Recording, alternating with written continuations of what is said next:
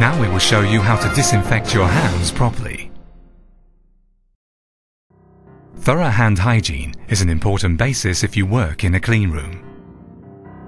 The hands in particular are an ideal transporter for pathogens, which under no circumstances should pass into the clean room area.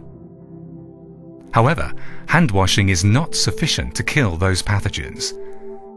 Therefore, after the hands have been washed, they need to be disinfected. Specifically developed hand disinfectants and a clearly defined rubbing technique are used to really disinfect all areas of the hand. Apply disinfectant onto dry hands. Rub palm to palm 5 times to spread the disinfectant. In addition, rub the wrists if required. Now the back of the hands. Rub the right palm over the back of the left hand, again 5 times. Then vice versa. Place palm onto palm with spread fingers and fold them 5 times.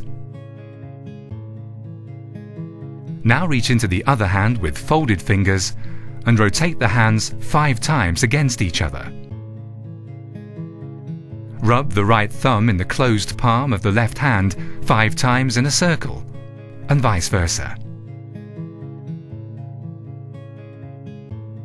Now the fingertips. Rub the closed fingertips of the right hand on the left palm in a circle, and vice versa. Hand disinfection should take at least 30 seconds. Make sure that the hands remain moist during the entire rubbing time. If necessary, use more hand disinfectant.